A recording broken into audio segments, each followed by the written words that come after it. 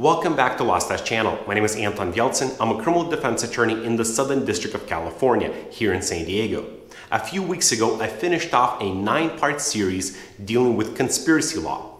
In one of those videos, I discussed a buyer-seller relationship as a defense to a conspiracy to distribute narcotics, meaning that the person didn't distribute narcotics, they were simply purchasing the narcotics for personal use. A few days ago, another case dropped in the 9th Circuit that deals with this topic. So let's go ahead and discuss buyer-seller relationship as a defense to conspiracy to distribute narcotics.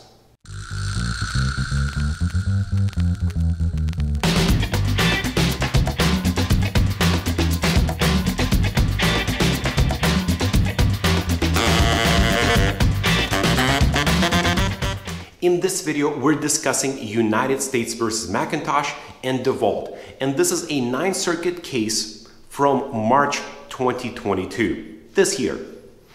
In this case, Mr. McIntosh and Devault were convicted after a jury trial of conspiracy to distribute methamphetamine and heroin in Centinela State Prison. The sections are 21 U.S.C. 846 and 841A. If you've been watching this channel for a while, you should now be familiar with these two statutes. We see them over and over again as I discuss these drug cases. Now, Mr. Devault separately was also convicted of possession of heroin and methamphetamine with intent to distribute under section 21 U.S.C. 841A and 846B1A and 18 U.S.C. section 2.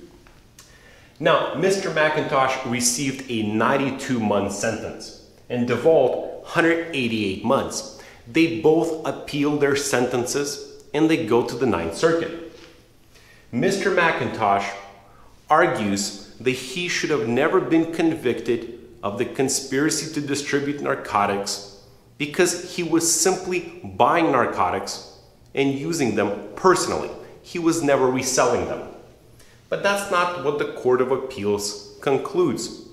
Again, remember, once we're in the 9th Circuit, we're in the Court of Appeals. The Court of Appeals has to look at the facts and the jury's conclusion and look at the facts most favorable to the prosecution. And when we look at the facts, Mr. McIntosh joined the drug trafficking conspiracy with intent to distribute, rather than simply purchasing drugs for personal use. And how do we know that? Well, the 9th Circuit looks at 3 factors.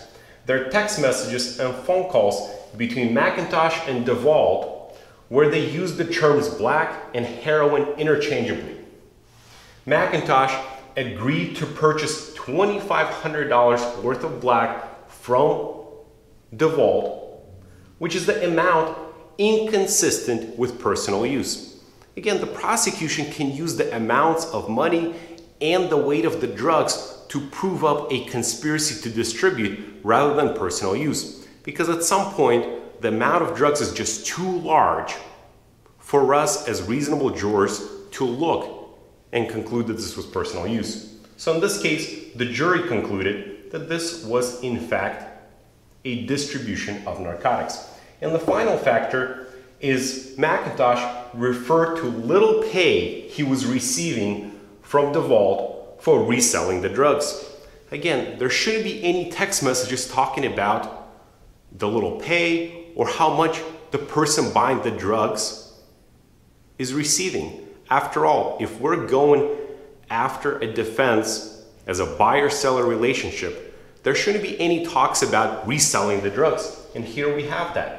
Based on these 3 factors, the 9th Circuit concludes that he was correctly convicted, properly convicted, of conspiracy to distribute narcotics, namely methamphetamine and heroin.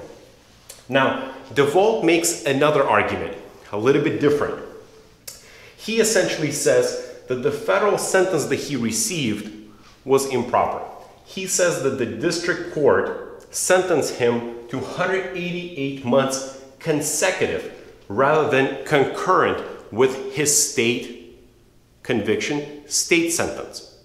Now, consecutive means that once you complete one sentence, the next one will follow consecutively.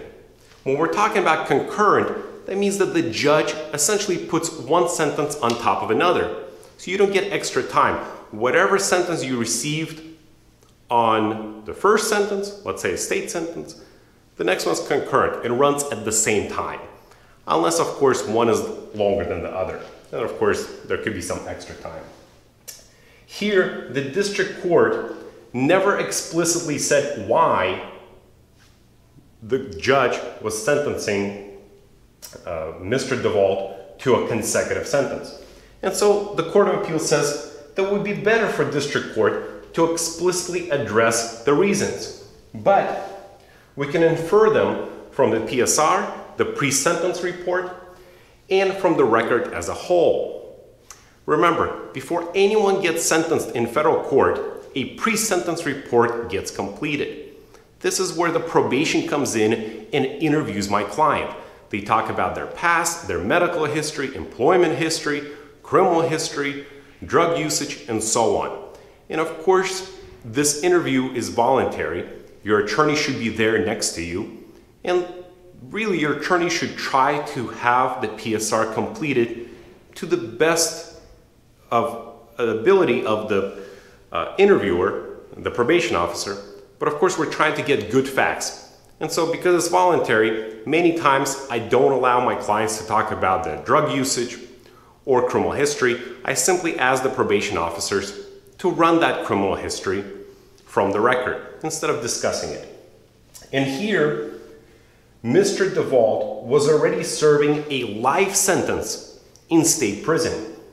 So unless we do a consecutive sentence, he's not getting any additional punishment.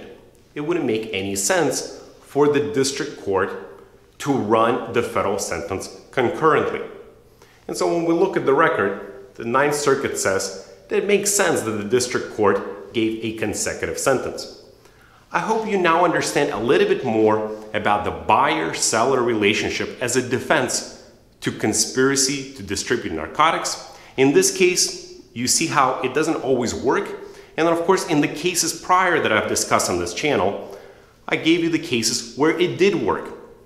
So here's what I need you to do now. Now that you're about to finish this video, go back and watch the 9-part series dealing with conspiracy law.